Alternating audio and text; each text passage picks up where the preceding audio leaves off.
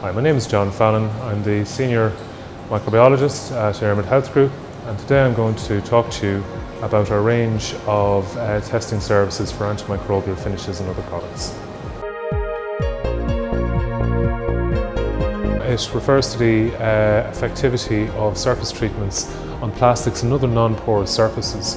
So what's involved with that particular experimental protocol is that, again, a specified inoculum of bacteria is introduced to the surface, but the difference is, in this case, is that the plastic or other non-porous surface is incubated at a particular temperature. It's not light activated, and at a time point in line with the protocol is 24 hours. However, we can adapt this if the client wishes us to do so.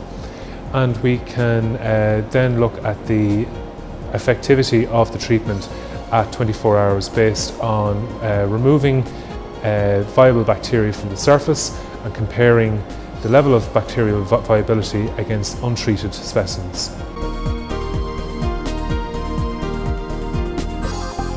Yes, so again, E. coli and Staphylococcus aureus are the two organisms which are specified in the ISO protocol.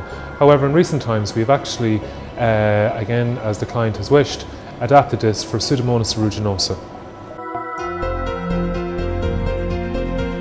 So I hope this has been helpful in terms of showing you all the different tests which we perform at Airmid Health Group.